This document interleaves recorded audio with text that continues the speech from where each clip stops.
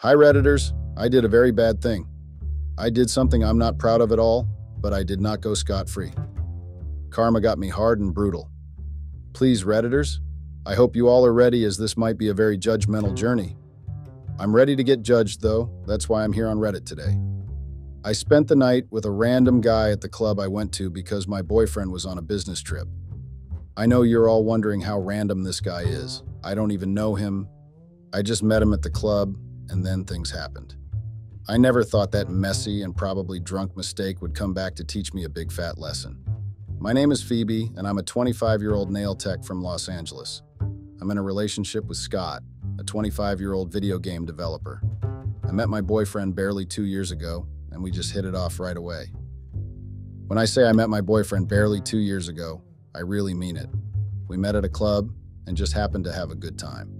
First of all, I didn't really think we'd end up in a relationship. Before I met Scott, I've hardly been in any serious relationships. I've just been all about having fun and doing crazy things.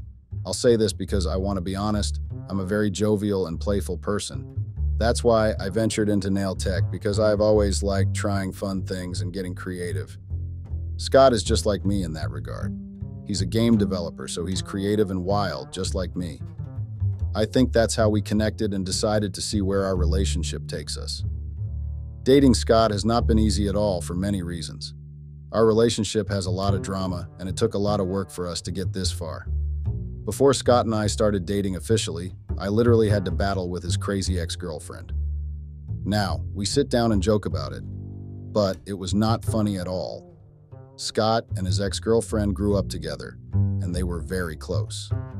When I say they were very close, I really mean it. The name of his ex-girlfriend is Tara, and she is also a game developer. Since Scott and Tara were practically inseparable when growing up, it was hard for her to give up on dating him. I literally had to endure her violent nature many times. I don't know how Scott and her started dating, but I do know that they dated for a very long time.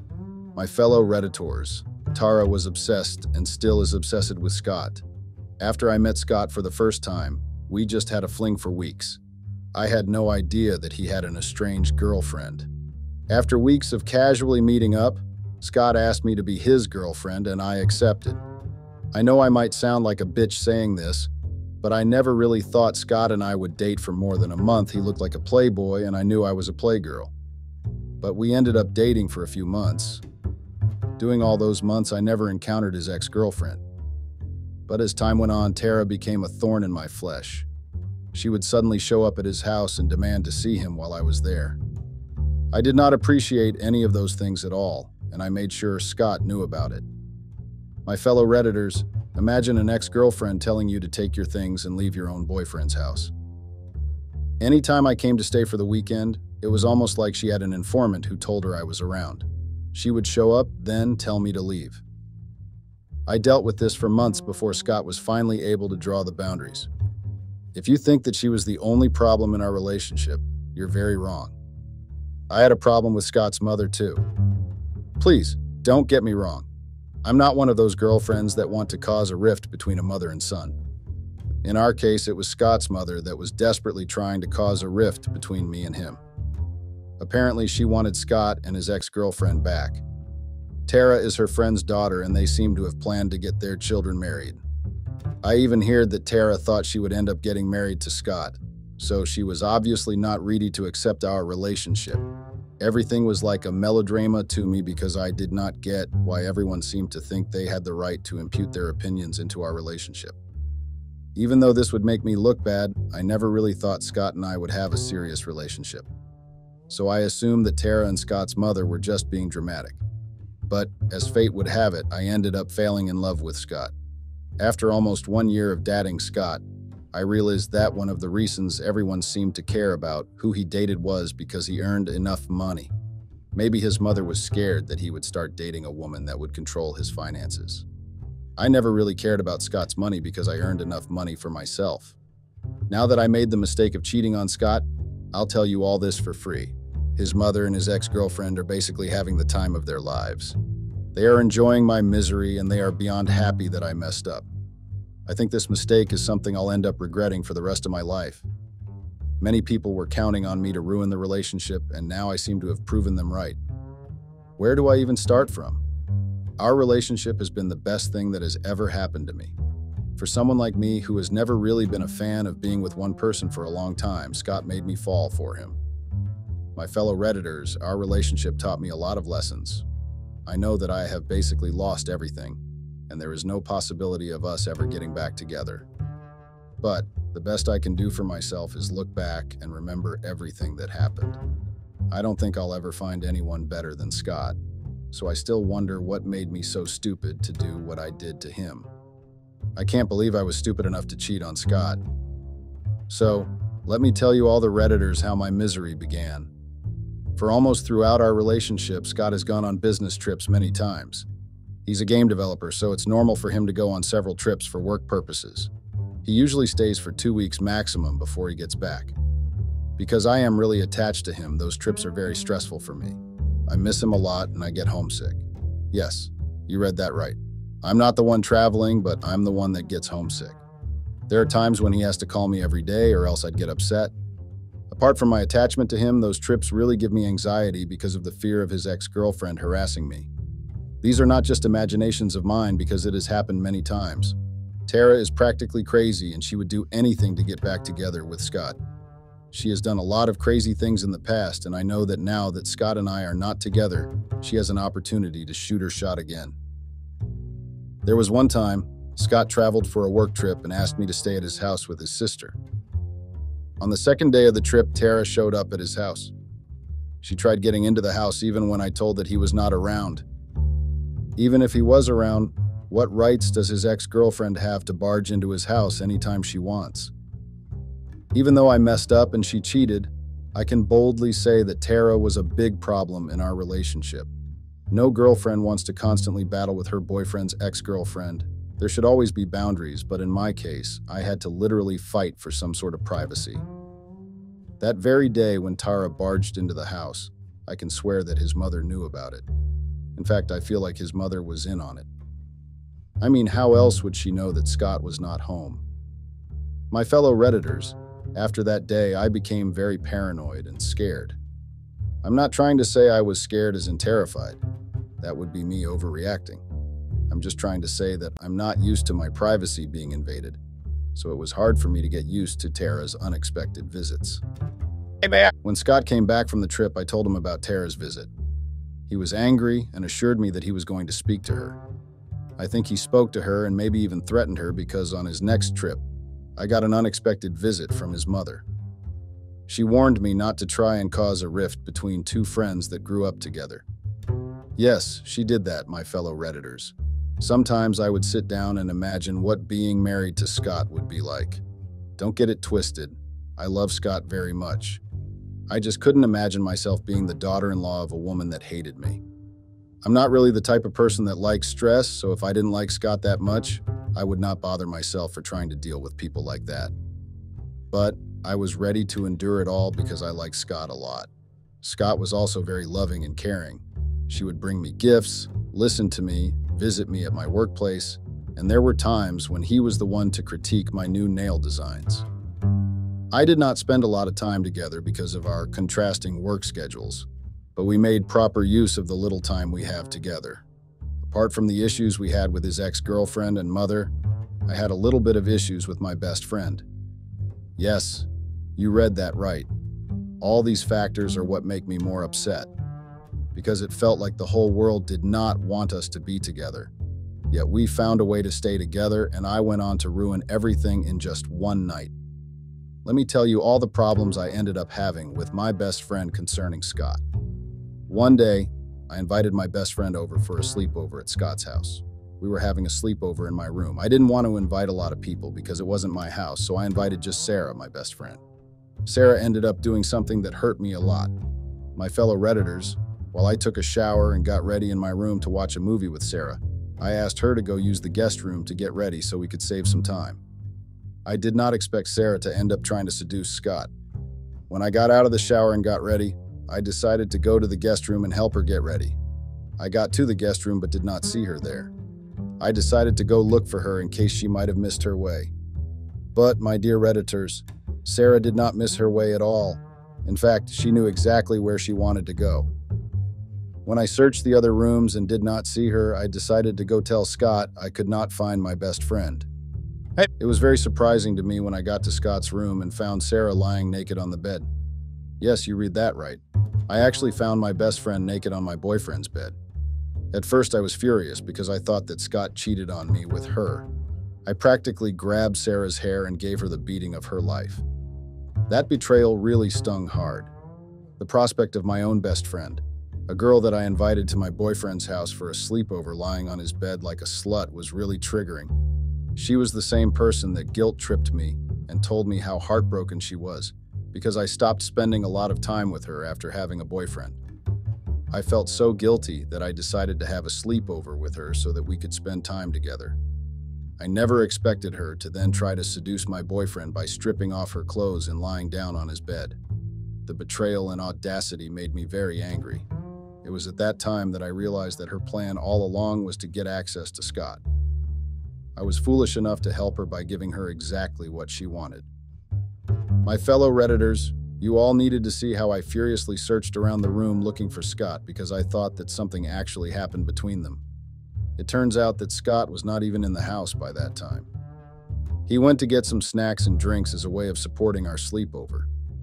To be honest, I'd never been more grateful for his absence in my life. I kept thinking of what would have happened if he had not gone out. It's not like I did not trust Scott, but temptation is real, and no one really knows how well they can withstand it. Of course, the sleepover was instantly over, and I practically chased Sarah out of the house. When Scott got back, I told him everything that had transpired, and he was very surprised. It was from that very moment that I became very protective of Scott. I realized that we have more enemies than lovers of our relationship. I stopped speaking to Sarah from that day on, even though we worked at the same nail salon. The betrayal was just too deep, and I found it hard to forgive her. Now that I'm recalling all these things that happened, I really believe that I'm the biggest fool alive. I went ahead to cheat on a man that I was practically lucky to have in my life. Now I know that I never truly deserved him. I know that women are lined up right now praying and wishing to be his girlfriend. I surely hope that no woman becomes as stupid as me. My fellow Redditors, if you think that those were the only temptations that happened in our relationship, you're wrong. Before I let you all know all that's been happening, let me tell you all how another phase of temptation began. During one of Scott's work trips, I almost ended up cheating on him with the gardener. Yes, you read that right. I don't even know how it came about or if the gardener even had ulterior motives, but it almost happened. I did not give in, though. I tried my best to resist the temptation, even though it was staring at me right in the face. It was a Saturday, and the gardener came over to the house to work. I was swimmingly in the pool, oblivious to his presence. I even forgot that we had a gardener coming over every Saturday. I just stayed in the pool, lost in thought and swimming around. When I was tired, I decided to go inside. Because I thought I was the only one around, I didn't care to bring a towel when I came to the pool. So I didn't have any towel to wrap around me as I went back into the house. Imagine the level of surprise I felt when I caught the gardener looking at me. First of all, I was surprised to find the gardener there. I didn't even know that he was around.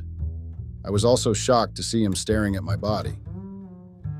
It was at that moment I recalled that I didn't have a towel on me. I had to quickly run into the house and grab a towel. When you came outside to give the gardener the tools Scott usually kept in the storage, I found the gardener in a very awkward position. I don't know what he was doing or whether he thought I'd not catch him there. It was too weird, so I just gave him the tools and went back into the house. I did not come out till he left because the image of what he was doing before I gave him the tools was stuck on my head, and I did not trust myself to know what I'd have done if I went back there.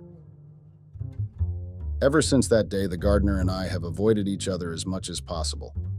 I think he's embarrassed to have been caught doing what he was doing. I'm also embarrassed that the gardener saw me in my bikini, so I'm grateful for the much-needed distance we've been giving each other.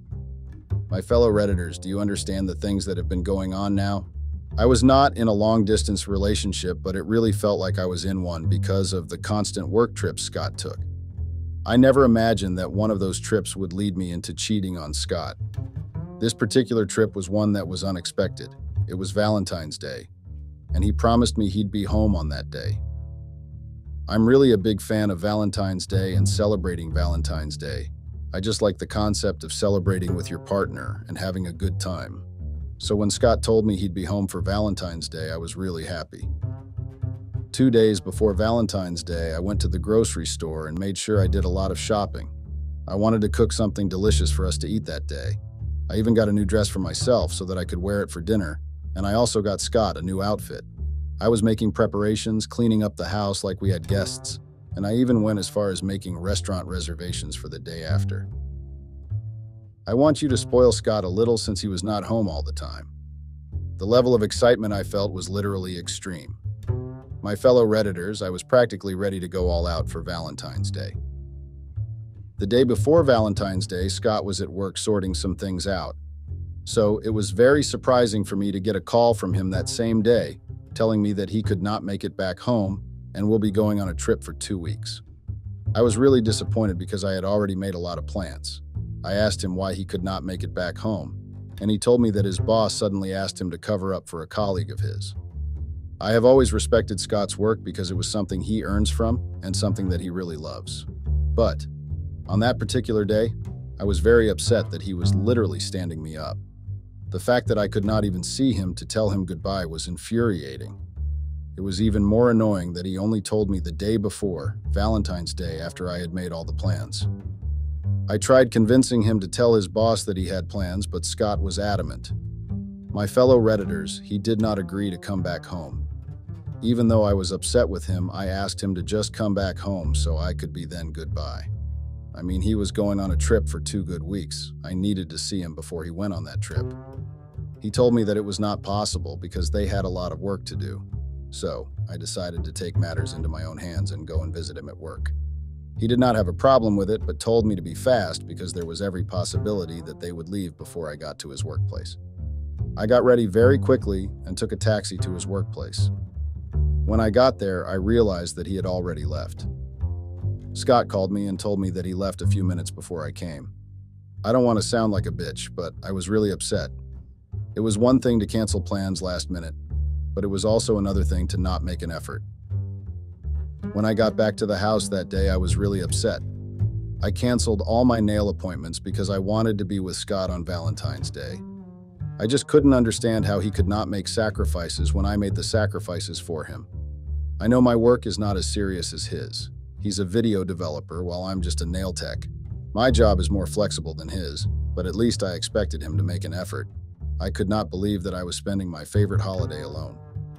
I don't know if Valentine counts as a holiday, but to me it's a holiday. I had to cancel all the reservations I'd made. Some of the restaurants were not ready to give a refund, so I let it go. I mean, I had no other choice anyway. On Valentine's Day, I tried calling Scott, but it was not reachable. After trying for some time, I gave up. I no longer had a best friend I could rely on, so I decided to go to a club because I was bored. I was just tired of staying at home, and I did not really like the fact that I was alone at home. I wanted to go to the club for 1 or 2 hours, get a couple of drinks, and hear some loud music, lol. When I got to the club, I did not expect you to be so packed and full of people. I thought I would be the only one lonely on Valentine's Day, but it seemed like a lot of people came there to cool off. I just ordered some shots from the barman. I used to be a very big party animal before I met Scott. I've never really been one always used to staying at home for long periods of time. When Sarah was still my best friend, we would go to parties and clubs and just try your best to have fun after a stressful day at work. But since I no longer had a best friend and she seemed to have betrayed me, I decided to take matters into my own hands and club alone. I did not plan to dance or make new friends, I just wanted to drink and have a good time. I was not worried about getting drunk because I could handle my alcohol a lot. While I was taking one of my shots, a random guy came to sit beside me. I did not pay attention to him at first because I thought that he was also there to order drinks. But I noticed that he was not ordering any drink and was just sitting there looking at me. Of course, when I saw him just sitting there looking at me, I got very alert and asked him why he was just sitting there looking at me. Like all those flirty boys, I started using those pickup lines that they think are cool. Things like, "You look like you fell from the sky, you're beautiful," and whatnot. I found that very cliche, so I asked him to get up and leave me alone. He did not seem to comply at first, but after I kept persisting, he gave in and left. My encounter with him made me very irritated. I did not expect to meet a pervert when all I came to the club to do was to have fun. I tried my best to forget my encounter with him and focused on drinking. I know how stupid that sounds, but I was overreacting that day. I was really angry that Scott bailed on me, so I felt like drinking was my way of coming down. It was acting childish and naive. I never really expected it to be the reason I would end up breaking up with Scott. I never even expected to break up with Scott at all. Literally everything that happened feels like a dream. But, my fellow Redditors, it's reality. A reality that continuously hunts me till this day. While I was having my second round of shots, this guy just came and offered to buy me drinks. I told him I was not interested because I did not want to let a stranger buy me drinks. He said he was fine with that, but wanted to sit down with me. I told him he could sit down anywhere he wanted and that I did not own the club. As long as he did not disturb me, I was fine with him sitting down anywhere he wanted, and I made that clear to him. The guy sat down with me and ordered drinks for himself. We just sat there drinking in silence before he decided to talk. He asked for my name, but I ignored him. Like I said, I did not really go to the club with the intention of making any friends. So, my dear Redditors, I tried my best to ignore the guy that was sitting next to me. Unlike the first guy, he seemed to be good at minding his business and did not disturb me a lot. Everything seems to be going fine, Reddit. That was until sometime into our drinking marathon when he offered to dance with me. I politely declined and told him I was not interested in dancing with anyone. I also told him that I had a boyfriend. He said it was just for a few minutes and that there were no strings attached. I thought about it for a while and decided to give it a try. I have no malicious intentions in mind. I just wanted to dance a little, since I'd been sitting in the club alone for a long time. He grabbed my hands and led me to the dance floor. We danced for a few minutes before I told him I was tired and wanted to rest. He kept following me like a leash and offered to find me a place to sit. I know what you all are thinking. Why didn't I just tell him to leave me alone? Well, if I knew what the night was going to end up in, I would have definitely told him to leave me alone. But I didn't know. I usually know how to handle my alcohol, so I was not scared of anyone taking advantage of me. I was also careful not to accept drinks or food from him even after he offered them to me. But sometime into the night, the guy became very touchy. He would put his hands on my lap or try to put his hands on my shoulder. At first, I told him to stop it, and then he would apologize and say he just got carried away. Sometimes he even told me not to read into things because he had a girlfriend. I found that very funny because I was not hitting on him. I made it clear to him that I had a boyfriend, so I was not interested in him. I got irritated because he was trying to make it look like I was fighting with him, so I told him to get up and leave. He apologized for his behavior and said he was just joking. Some point during the party, I decided it was time to go home. I did not have as much fun as I really had in parties, but I knew that there was only limited fun I could have because I have a boyfriend. So, my fellow Redditors, I got up and left the party. The guy from the club followed me outside and asked me if I was about to leave. I got tired of him pestering me and told him that yes, I really wanted to leave. He offered to drive me home, but I declined. I know my fellow Redditors are wondering how everything suddenly went haywire. To be honest, I too don't even know how things suddenly went haywire. When I declined his request to drive me home, he offered to call a taxi for me. I also declined, and that was when he started making advances. He told me he was tired of beating around the bush and that he really liked me. I told him I had a boyfriend and he said he was not looking for a relationship. We started having a conversation from there, and then he brought up the idea of me following him to his place. I refused and we started going back and forth. He told me it was Valentine's Day and I obviously came to the club alone, so we should go have fun just for the night. My fellow Redditors, I ended up accepting his request, but I refused to follow him to a place. He did not mind and we booked a hotel. I did not know what came over me or where I suddenly got the courage to do that from, but I certainly know that I was not drunk. I was in my right senses because I remembered everything. I don't know if I was trying to pay back Scott for bailing, or me, or if I was just trying to act out. I don't know the reason, and honestly, I don't understand why I did what I did.